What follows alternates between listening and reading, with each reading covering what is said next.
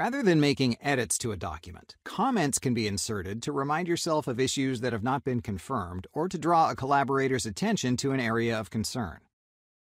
The modern comments experience allows you to draft the text of a comment before posting it to the document.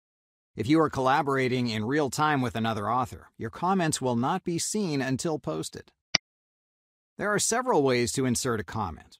One method is to select some content and click on the Comment button on the Insert tab. Or if the Comment command appears on the mini toolbar, click on it to create a new comment. The default setting places comments inside a bubble to the right of the document. Begin typing to insert text into the bubble.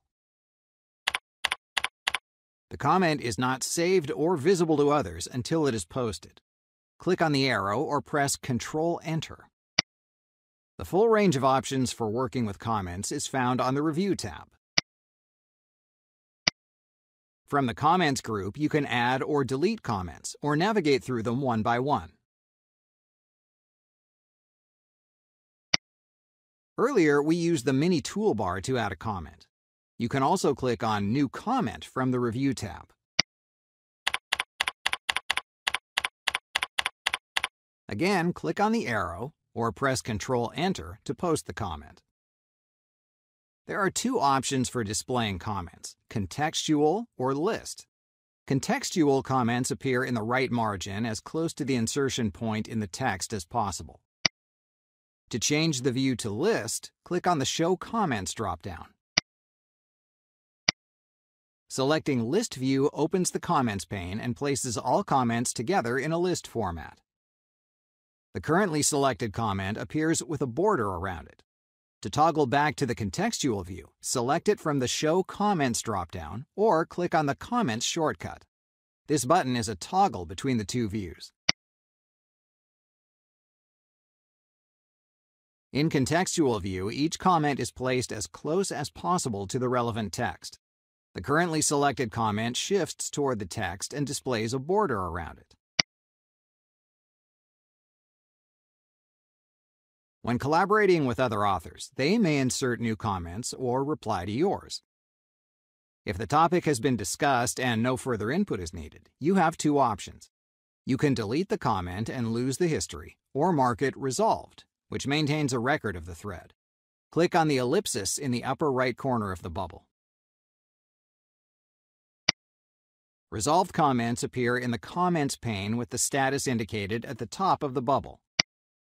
However, when shown in contextual view, resolved comment bubbles are not displayed. Instead, the comment icon has a check mark to indicate it is resolved.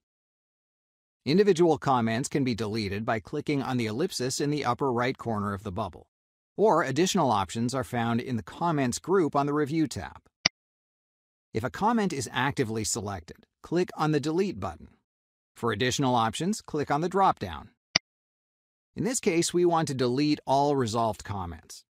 Note what happens to the resolved comment icon when this option is selected.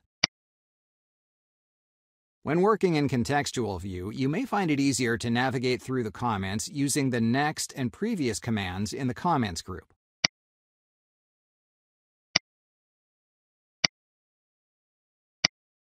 In List View, all comments are listed in the order in which they appear in text.